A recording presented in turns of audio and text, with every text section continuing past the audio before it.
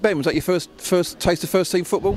Yeah, I was pretty proud moment for me and my family living away from home. So I enjoyed it. Yeah, really enjoyed it. Was it sort of an intensity up from the normal youth football? Well, yeah, I suppose, but it wasn't different because they're a few lower leagues lower. It's not League One, but they're still bigger and stronger, but it was good.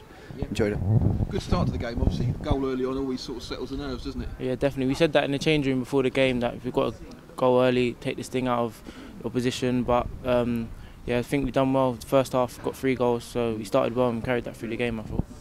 So you obviously know, you've been training with the first team a little bit, so you know the lads you've been playing with, haven't you? Yeah, I've been with them the last month, travelled to a few of the games, and I really enjoyed it. So it made it easier when I was playing today, like looking after you and that. But yeah, I've enjoyed it. How about you, Ben? Is this your first taste? Have you been training with the first team at all? I trained yesterday for the first time. It was a good experience as well, but hopefully more to come. Hopefully. Yeah. And you two have got a big game, I believe, on Friday night as well. The start of the FA Youth Cup. Yeah, against Barton. Well, we're all excited. We're all ready to go.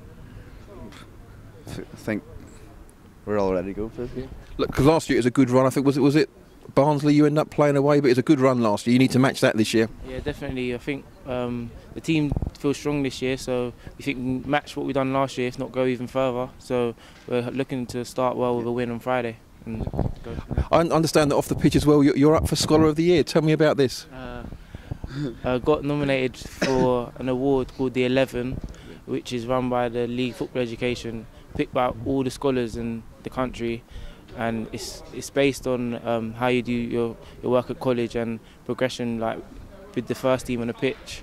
So I've been called up to the first team in the last month and doing well in college, so got nominated, and it's been like a pleasing thing for me. So hopefully I can carry that on. So tell me what your life's like. As I say, it's not just football when you're in the youth setup at Stevenage. There's school work as well still. Yeah, we go to college twice a week, Marriott School, and we do a BTEC there. So yeah, it's all hands on every day, but we enjoy it.